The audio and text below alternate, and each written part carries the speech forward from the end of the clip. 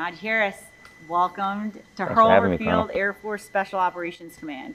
I told you earlier, you're in the land of the quiet professional. So our men and women are asked to do missions on a moment's notice. And we don't talk a lot about what we do. It's a shared experience. We'll look at each other across the room and it's a nod, a handshake. Sometimes those missions are in some pretty terrible places, but we pride ourselves in getting after the mission. So it's awesome to have you here. My first question for you is, what are your thoughts on the military? What advice or what can you offer our team that we can capture? Well, I mean, I think me being here is already just an experience that I will never forget. I mean, just like I said, meeting people like you, Travis, and people I know, just hearing and learning more about what you guys are doing. I think that's an honor right there alone. Me hearing about the Air Force or really anything in a military or any type of I don't know how to say that. What do you guys call it? Like little missions or anything? Yeah. We always hear that they're very strict. They're very on schedule. They're very focused on what they got to do, and we always hear that we're the number one at everything. We have the number one power in the world. We have the number one military. We have the number one Air Force. We have the number one everything. We're a machine. Really just well-oiled machine. So just hearing that as a regular civilian, I guess as you would call it, it's for me to be from this country. It's something I will learn more about. I remember when I went to an Army All-American game. That's when I really seen the troops, and it was a bunch of them. And then I don't know who it was, but somebody, one person got all their attention at once. 3,000 people got their attention at once. I'm just like, damn, how does one person, get all these people's attention? It's just very a team that's well oiled, that's well focused on, their goal and their mission. And I just want to learn more about it. So me being here, it's like, man, I'm gonna ask a lot of questions. I'm gonna ask a lot of questions because I come from a background that, team is important. One man's mistake will cost a lot of a group of people stuff. So me being around it, I'm like, man, like, well, what makes this so well oiled? Maybe I could come back to my team and tell them like, this is what we need to do because in the Air Force they do this. And look how things play out for them. So I'm interested, man. Yeah. It's great to have you here. So we, yes, we're in the Air Force. We're also in our Special Operations Command. So we work with our Army, our Green Berets, our Army Rangers. We work with our Navy SEALs. So we work with those elite teams. So when we show up at a time and place of our choosing, we can get the mission. And often it's to return American citizens from another country. One recent example is the call came in. And we launched aircraft with our people. So we had to have the maintainers to generate the aircraft. We had to put the air crew on the aircraft and the equipment and go over to Sudan to bring Americans out of harm's way. Another thing we would say makes us prepared for those kinds of missions is reps and sets, much like you. So we practice not till we get it right. You practice till you can't get it wrong. And that's something that it probably rings true to you. Yeah. We talk about being mentally, spiritually, and physically fit to fight. So on the mental piece, we can be our own worst enemies. 100%. How do you combat that? What do you do? What advice can you offer our team on staying mentally focused when you've got distractions, whether it's family distractions, friends distractions, maybe it's workplace, maybe it's locker room distractions or things that are going on inside your organization. How do you get focused? Well, I think it goes to one word, and I think this one word, like, it's actually underrated, but it's the will. What are you willing to do? For football, I play running back. I'm kind of bigger for a running back. I am, but I'm always going to go against somebody who's bigger than me, stronger than me, faster than me. Anyway, if a D lineman, he's 6'5", 320 pounds, and he has to hit me. He's going to tackle me, and I'm in a small box where I can't really run away from him because I have to run through this hole no matter what for my team. So, just the will, like, what are you willing to do for your teammates? What are you willing to do for your country? I'm willing to go to the extreme amounts, just do anything I can for my teammates because this is the ultimate team sport. I play the running back position. It's probably the most violent position. You last the least. You don't have really the long career span that you want in other positions, but somebody has to do it. You know what I mean? And I want to be that person really who can, tell the team, be in front of the team, be like, look, I'm willing to do this for you guys. Are you guys willing to do the same for me? You know what I mean? So. Do you doubt your capability every now and then? 100%. You know what I mean? But then it goes back to my training. Me training in the off season kind of fades away that doubt. I train a lot. I train extremes amount, like you're saying, repetition. I train probably more than normal, I guess. Probably do too much, but I want to be in a position where I feel comfortable, where you guys keep doing it over and over, and you guys don't feel. I want to be in a position where I feel so comfortable in a situation that other people don't feel comfortable in. The game's on the line for me. I want to be that person, say, look, give me the ball on 3rd and whatever, and I'm going to get this first down, like 100%. It goes back to my training, me constantly doing extra reps, training, cardio, me even tapping into other sports like boxing and other things like that for extremes amount of cardio. When I'm getting the ball probably like 30 times a game, it's the 4th quarter and you need to get 10 more carries and you're beat up, sore. You got all type of bruises on your body, bleeding everywhere. You got to be willing to get 10 extra more carries and to end the game, finish it. And then you got to do that again next week, 17 games. And you doubt yourself for sure. But you got to remember where you started, where you came from. I came for a situation where, I didn't really have nothing in my corner, really. I didn't have nobody in my corner. So, who was going to be their biggest believer? Who's going to be that person? And it's just the man in the mirror, really. It's you. Nobody's going to believe in your goals and your aspirations than you. I always tell myself that it takes the artist to paint the picture. You're the artist. People are not going to know or see your vision until you paint it out for them. And then when you see it, they see it. It's like, wow.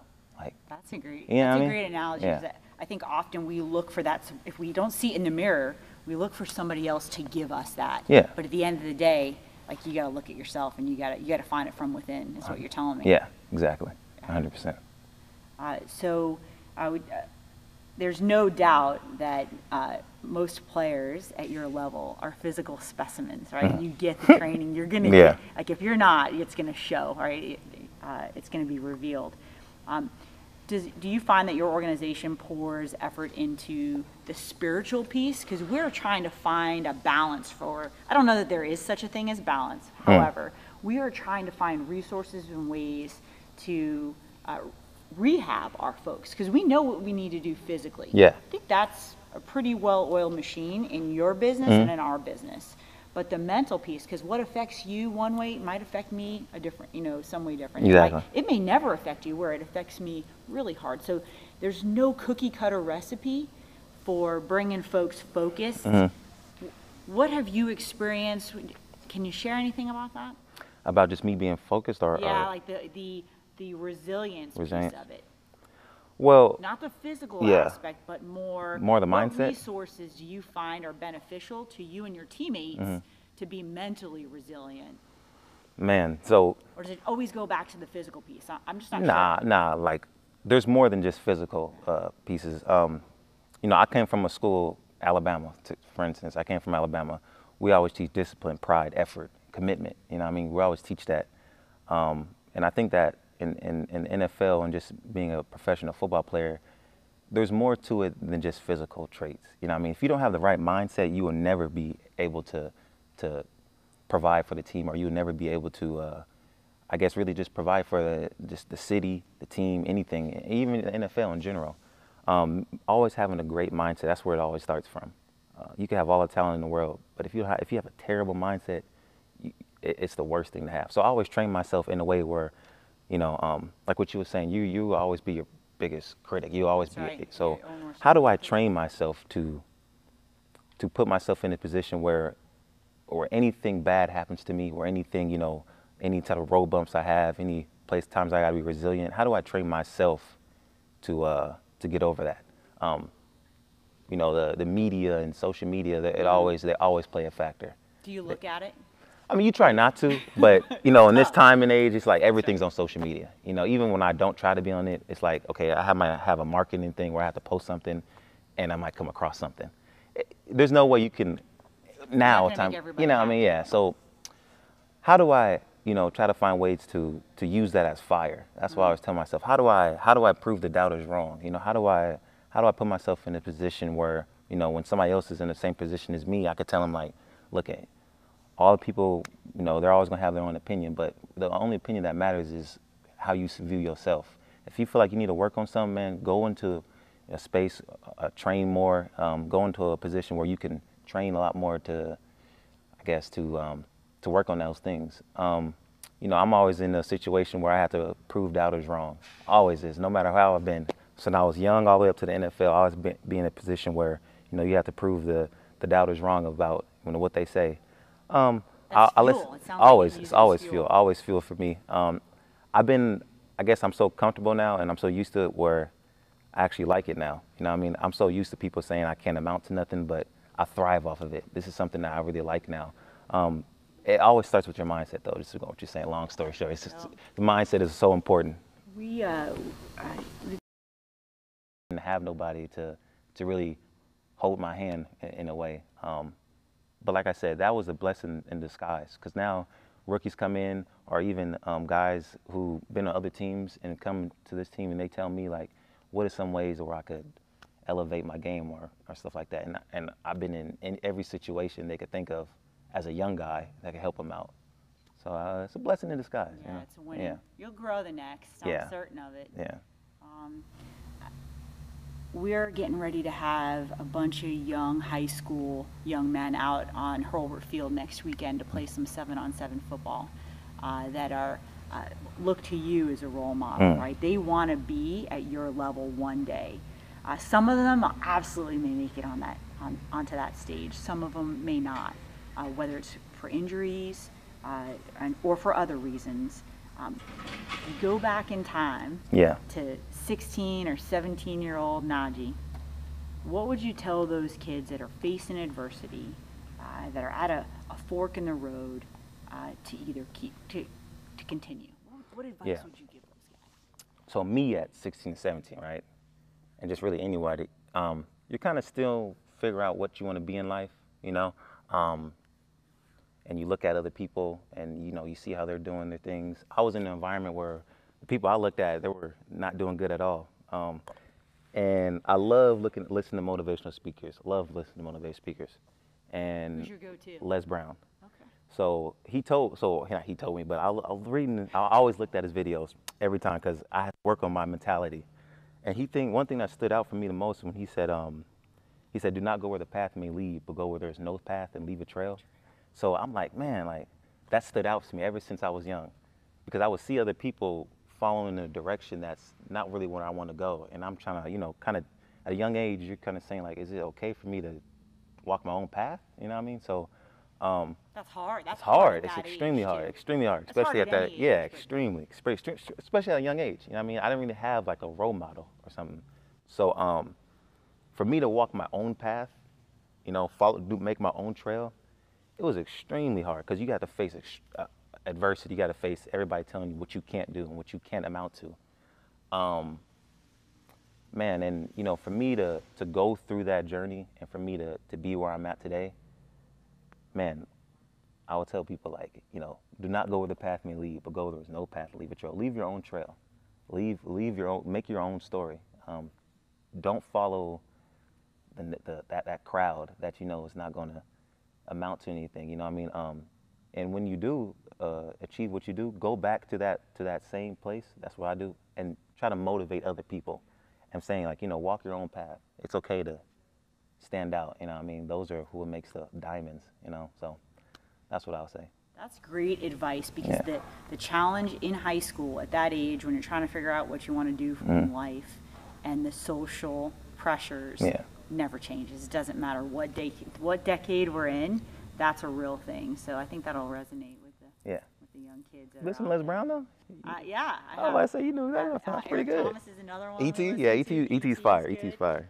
I think it doesn't matter what you look like, how old you are. You're always looking for some kind of inspiration. Yeah. And it may be inspiration for myself, because I doubt my ability to lead all these young men and women, or maybe it's an angle to connect with one of our young airman that has come in. Because I'd like to think I'm relevant with 16, 17, but I'm not. Yeah. Like, let's be real. So I'm always looking to improve myself. It doesn't stop. Everybody's got a story. We can look in a room full of 5 people or 5,000 people, and everyone has a journey. You have a story, I have a story, and I will tell you that to see you use the platform, the gift that God has given you for good, to pay it back. I am a believer that you grow the next, you use your successes, but more importantly your failures to grow the next, and to go back and remind folks like, hey, I was there, I struggled there, and to keep pushing forward. I have the honor of being the first Special Operations Wing Commander. There's a lot of people relying on me to guide the ship and move it the right direction, as well as our command chief. And when we look at using platform for good, one of our goals here at Hurlburt Field is to bring the community onto the installation so they can see the men and women in uniform doing great work. You're doing the same thing and paying it forward by going back to where you came from, but looking at the youth to inspire them for the next. What's it? Is there a piece of advice, or is there something you'd like to offer to the folks that might be in a position that they can do good, that maybe aren't? Yeah, so this platform I have, like what you say, you work really hard to get there. I mean, now that I'm in a position where I could impact other communities, I use that to my full advantage. So I was homeless for a good amount of my life. So now that I'm here at this stage, I partnered with the governor of California, Gavin Newsom, who's one of my good friends, and homelessness is so huge out there. So now I'm standing up on a podium with him talking about how ways or anything we could do to change the situation of homelessness out there. That was something I always wanted to work on, and that's something I always wanted to do, and I'm still doing to this day with my nonprofit and stuff. So for me, just to be in this position where I could shed light on things that I feel like needs to get shed light more on is big. So obviously homelessness, what I was talking about, just about the flag. You talking about flag football in there? That's huge, especially for women too. Getting into flag football and really just expanding our sport, make it be more worldwide. Because right now it's kind of an American sport, but the more we can expand it, I want to be kind of that person to do that. There's a lot of little other positions where I talk to also in just the running back football world, but that's not important. But no, it's important. I think every person you touch, right? So it's great to have you here, because next time you go out on your platform, you're gonna say, hey, like those military folks, they're not so bad. Yeah. We do offer an opportunity and a team, just like the team you're on, that maybe that path leads them our way. Exactly. Yeah. So like for being here, look on the outside world, we think it's a whole different world here. Like I said, I didn't think you guys have any personality. Thought you guys would be very strict and mean. You know what I mean? Just hearing the stuff. It's all for the camera. Yeah, I mean, even playing the games of Call of Duty, none of them even laughs. You know what I mean? Shepard and Ghost in the game, like they're all. You guys play Call of Duty, I'm pretty sure. But it's all very strict. You know what I mean? Right. But just to be here, crack jokes, laugh and have a good time. It's kind of you get a different perception from the outside world. So just to see that when you get here, it's not like that at all. It's more of it feels like a family. You guys are very spend a lot of time with each other. You guys know each other. You guys know exactly what's what. When is the time to turn it on? When is the time to relax and enjoy you guys' self. Like I was asking Travis a lot of questions too. I'm thinking y'all don't even go out or nothing or eat out, or you can't even leave the base. No, it's just those MRE, those meals ready to eat. Yeah. I'm thinking y'all eating rations and stuff. But yeah, I mean y'all. It's just a different world and a different perspective when you are really here. Looking on the outside in is different from the inside out. I would offer that if you look at the word get and the word have, so there's a lot of things that, as being in the military, we have to do. But if you take the have out and you go, I get to put on this uniform every single day and go defend the freedoms that we hold so dear. Yeah. I get to go get after the enemy. I get to lead men and women in uniform, and I'm just representative of an incredible team that also wears a uniform. You get to put on your uniform and represent who you are and your background and your family and your country, essentially, and the Steelers, right, as you get onto that field. So there are a lot of haves, and when I find myself kicking rocks and feeling like, man, I have to, I'm like, I get to. I get to be a part of that. It's a different perspective. Yeah, and that is, the way you say it like that actually makes a lot more sense. You know what I mean? I get to wear my uniform. Not everybody gets yeah, to. exactly. Yeah, so They have to, but not everybody gets to. yeah.